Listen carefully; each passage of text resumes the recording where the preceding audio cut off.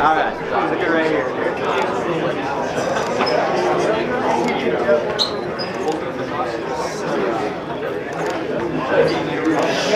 Coaches! I was shy.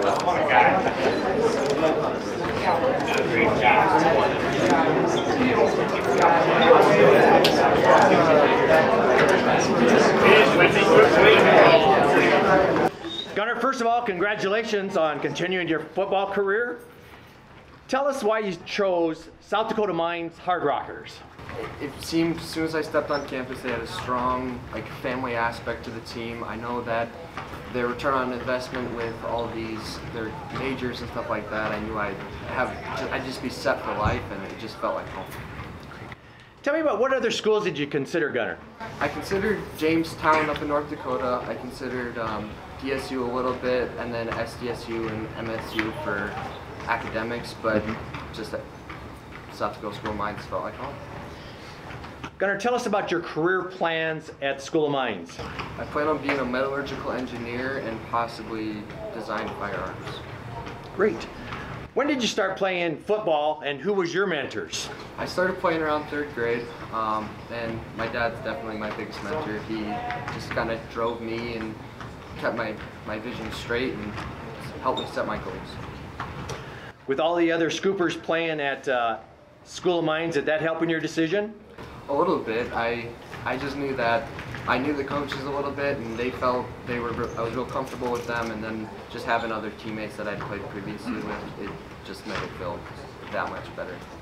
Gunnar, are you glad this hard decision and stress is over now that you got it all signed up and sealed deal? Most definitely. The day I did, I took a nap right after that. So. Gunnar, would you like to say something about your coaches and people that helped you along the way? I do. I'm real thankful for their support, and they just went above and beyond for everything they did, and they just helped me in more ways than I can be thankful for, and I wouldn't be here without them. Gunnar, you led the scooper in rushing yards with 883 yards this past year, 133 carries, 10 touchdowns in your senior year as a scooper. How can you improve on that? What's your goals and hopes as a hard rocker? Consistency is key, as they always say. You just got to stay in the weight room, stay up academically, all that stuff, and things turn out the way they should. Congratulations and good luck.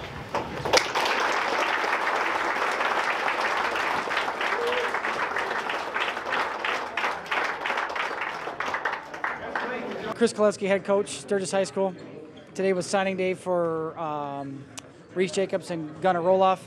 These are two young men that have worked very hard in our program, been leaders of our program the last 2-3 years, and just as a coach, it's a blessing to see these boys go off into programs that are ran by great head coaches such as Coach Floor and South Dakota School of Mines, where Gunnar's going, and Shatter State, where Reese is going with Coach Long.